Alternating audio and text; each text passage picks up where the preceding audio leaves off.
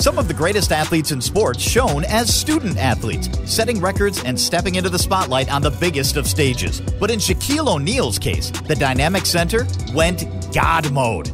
Before becoming the first overall pick in the 1992 draft, Shaquille O'Neal was an absolute star at the collegiate level, lighting up the scoreboard and tearing down rebounds at LSU. Even in high school, Shaq was on a completely different level, just based on his natural gifts alone. As the saying goes, you can't teach height, but man, did it come in handy for O'Neal. In his third and final season as an LSU Tiger, Shaq put his name into the NCAA March Madness record books. For those that don't know, March Madness is the NCAA playoffs, where the best schools in the nation compete to be champs. All of the cream of the crop faces off in the hopes for glory, with historic schools like Kansas, Duke, Kentucky, and more, all facing off for bragging rights and hardware to boot. For LSU, one of the biggest sports schools in the country, the NCAA tourney is what legends are made of. And one of those legends happened to be Shaquille O'Neal. In a matchup against the BYU Cougars in the first round of the tourney, Shaq had an insane triple-double worth remembering. On top of dropping a dominant 26 points against the Cougars, Shaq tore down 13 boards and swatted an inhuman amount of blocks with 11. I mean, the guy was averaging a double-double. Somebody should have seen this coming. He's hard to miss. The big guy did what he did best, and Shaq dominated the Cougars, grabbing rebounds and blocking shots like it was just second nature. Like a fish swimming in water or a bird in flight,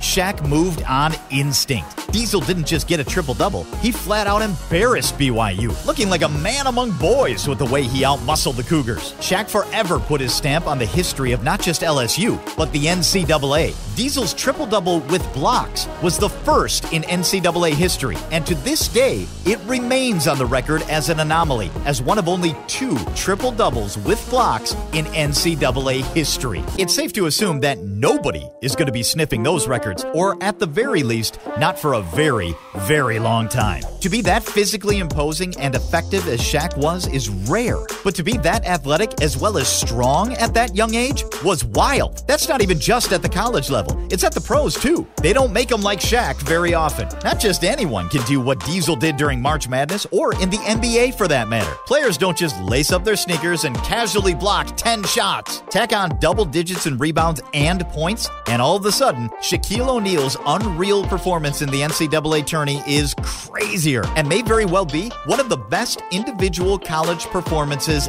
ever. Take a bow, big fella. I'd say you earned this one. Due to his efforts, Shaq and LSU won the game 94-83, but the celebration over Shaq's incredible achievement was short-lived. LSU went on to lose in the second round to the Indiana Hoosiers. But while their tourney that year didn't have a happy ending, Shaq left a huge mark on the world of college sports. He's 4th in all-time leading scoring for his alma mater, as well as 2nd in all-time rebounds in school history. He's since been inducted into the LSU Hall of Fame, and his impact at LSU stands to this day. I mean that literally, because LSU has a 900-pound bronze statue made of him, located outside of LSU's basketball practice facility. Turns out, legends are made of bronze too. Is Shaq's March Madness performance the greatest of all time? Let us know in the comments below, or if you've got a better one. And be sure to like, subscribe, and share. Don't miss any of our fresh content.